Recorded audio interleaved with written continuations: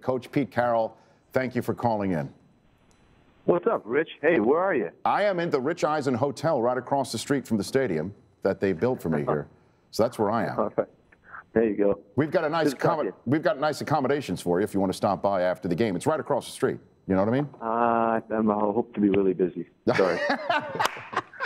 I know you hope to be really busy. So what has it been like the second time around for you, Coach? How is it different this time as opposed to last year? Rich, it isn't that much different. I think it's more of the really good stuff. This is really, really a good time for everybody. It's so much fun and exciting, and the stage is so big, and it just makes for such a big event. It's just great fun. I'm really proud to be representing and bringing the team back and representing the Northwest and all. I mean, they're having a blast with us. Is there any? I don't know if could there be any familiarity that helps out that the fact that you've played in the stadium, you're playing it every year, and you know everything about you know the locker rooms, you know the facility. Does that help at all, or?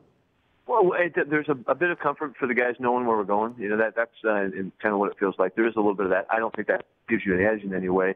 But it is comfortable. It feels like it's more of a home site than going across the country and playing. Pete Carroll, Seahawks head coach, is here with me here on the Rich Eisen Show. On the cover of Sports Illustrated this week, Coach, is your defensive secondary, the Legion of Boom. And an interesting quote from Richard Sherman saying, "This organization let me develop my game and a public persona through trial and error." What do you think of when you hear that, Coach, in terms of your mentality and your approach with dealing with your players? Well, first, I think it's a good, honest assessment by Richard that it was trial and error. There was both, and he's learned a tremendous amount, as we all have, and it's been it's been exciting going through this with Richard. He's an extraordinary person and an excellent player as well. But to watch him grow and take on the challenges of trying to climb and then now reaching a height in his game, and then the growth that's come to that realization as well. He's had a fantastic season. He's prepared and practiced this impeccably throughout. Been just as serious as he could to bring his best, which has just been a delight. And sometimes it isn't like that. And so, I'm proud too, Rich, that our guys do understand that we think highly of them as individuals, and we care about these guys, and we do. We say that we're kind of celebrating their individuality and their uniqueness, while they also learn how to comply with the team and with the structure that is very demanding that they are part of. But I think that mix is interesting. I'm glad that they recognize it and they appreciate it. And I think it gives our guys the chance to be the best they can possibly be, and that's what we're after. Now, Coach, you've got your media availability coming up. All of us in the media are looking to hear from Marshawn Lynch for whatever reason. Do you know what his plan is going to be for this media day session? Is he going to be on a podium? Is he going to need to be? Yeah, he's coming. He's going to be there. Podium 6. He'll be there. Podium 6. Yeah, and he's going to be there. So. It'll be interesting for sure. Okay, and usually coaches share the same podium. Do you expect Bill Belichick to leave something behind for you, maybe like a note? It's a little token of friendship or something, Coach?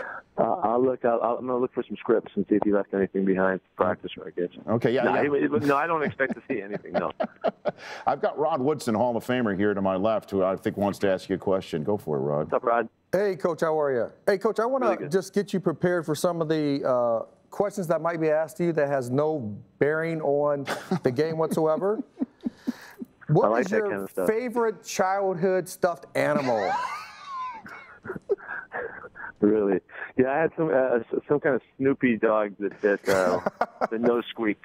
I used to sleep with it, I think, when I was really small. Is that right? So you went Peanuts. You're going Peanuts Snoopy on us. Dog. I don't know. It didn't really look like that. It was a little bit different, but that's kind of how I remember it. I cannot believe this man coaches the Legion of Boom, Ron Woodson, Hall of Fame defensive back, and you get a chance to speak to him before his media availability, and you go, what's your favorite stuffed animal? He's going to get some very useless questions. So it's just why like not that start now? We're getting you ready for it. Just getting you ready. Just getting you prepared. Yeah, we're getting you ready for it. So let me just ask you this then before I do let you go, Coach. What is the biggest challenge you see right now, 5 days out, taking on a New England Patriots team that we all saw what they did to Indianapolis? What do you believe is the biggest challenge for your Seahawks team going into this game? Well, I think it's remaining humble. I think it's staying within the structure that we do and not getting caught up in all of this, and I think that's a great challenge, because there's so many people patting you on the back and talking about you this way and that way, and all the outside influences. To stay within ourselves and to stay focused on the things that we can do to support one another. That's way more important right now. I want us to play like we're capable of playing, and if that's good enough to win, then great. If it doesn't, and they're better than that, then more power to them. So I want us to represent like we're capable, and we've got to stay humble and true to who we are and all of that. So that's through this process and here it is today. This is the biggest event you could ever be in for media as an athlete, and we need to just maintain, the same kind of clarity that we've had that's given us a chance to play like we play. Well, it's got to help that the quarterback is an extension of that very mantra that you're throwing out there, Coach. It's got to help. Yeah, he does do a great job. He does a great job. He's very, very consistent and strong in his beliefs, and he does represent us very well in all ways, and we're very lucky to have him. Coach, thanks for calling in. I really appreciate the time on this media day and 5 days before you take on the Patriots to try and win a second consecutive Lombardi Trophy. Appreciate it, Rich. Say hey to Susie for me. Oh, you bet. I will do that. Rod. Thanks. You got it. The Rich Eisen Show, weekdays at noon Eastern on Audience.